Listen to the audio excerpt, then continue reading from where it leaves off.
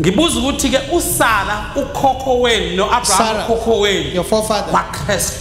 Iphi justice ukumsithisa intombazane where is the justice to impregnate a woman? Uyixoshe ungayiniki ukudla ungathubeli isondlo ihambe ehlala ithi mayisisehlala while she's in the wilderness. Kuthiwa ke lapho ke yakhala ingane ikhaliso indlala ukhala kwayo nonina wayishiya lapha ya. And the mother left the child there.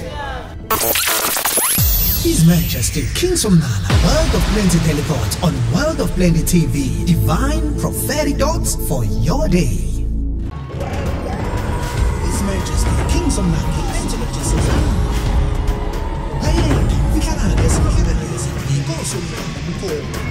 Let's talk about these dishonesties. I guess kumbeke ngalo kushayisana kwembono kweBhayibheli. In the Bible. Ngifundela Galatians 4 verse 22. Yep. For it is written that Abraham had two sons, the one by a bondmaid, the other by a free woman. In other words, Abraham, according to today, had two sons. One of these two sons was born from a free woman. Another one was born from a slave woman.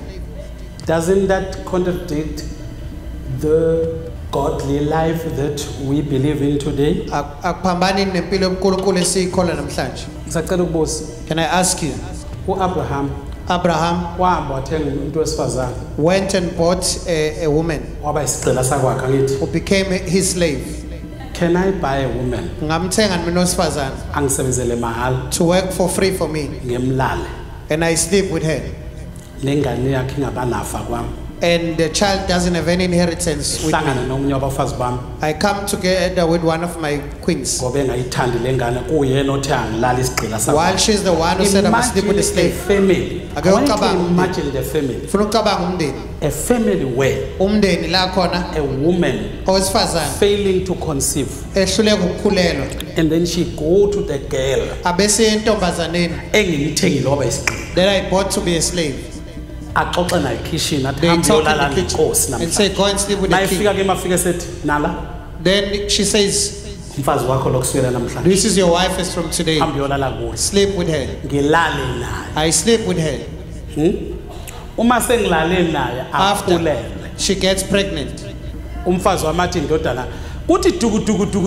suddenly, while she's 6 months, she gets pregnant too. 6 months or whatever. 6 months, whatever. She also gets pregnant. Imagine that. Then the women start to fight. This one says dismiss this one. Let's say she was wrong. Chase away the slave. That's what the Bible says. Show me. EP justice lapo. We show in from the father of your faith, Christians. We are all said to be children of whom? Sarah, your forefather. Justice where is the justice to impregnate a woman and you chase them away without food, sending no maintenance while she's in the wilderness? The child cried and the mother left the child there. She didn't want to see the death of the child. That's an example that I should follow. No wonder pastors. We don't have a pastor here. No wonder No wonder you impregnate girls and you make them have no abortion.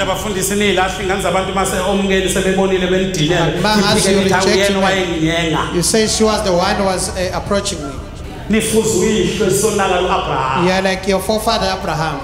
Imagine ngihamba nomunye wabafazi bami. I'm with one of my queens. Ngifika endaweni ngimphike ngithi udadewethu. I denied them. I said it's my sister. Taken by another man to sleep with her. Ngiqhubeke mina ngikhululeke ngiphile. And I live on and I'm free. Imagine that. You are calling this a father. Kufanele sihambe ngenyathelo zakhe. Uthi ubaba kumele silandele his steps. And there's not one verse that says singathathi konke ka-Abraham kuthiwa sizindlalifa. It says we are heirs of the faith of Abraham. It was before the law, even the Christian doctrine. That's a dissonance. Those are the things that disturb me in the Bible. If it doesn't for you,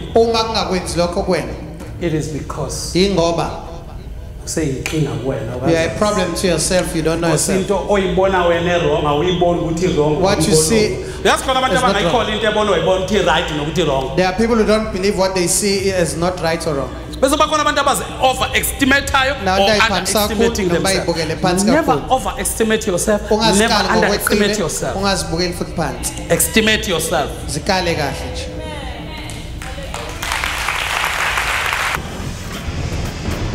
His Majesty, King Somnala, Plentiologist.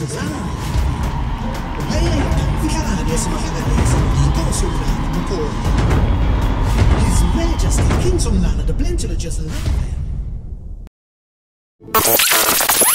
His Majesty, King Somnala, World of Plenty Teleports on World of Plenty TV. Divine prophetic thoughts for your day.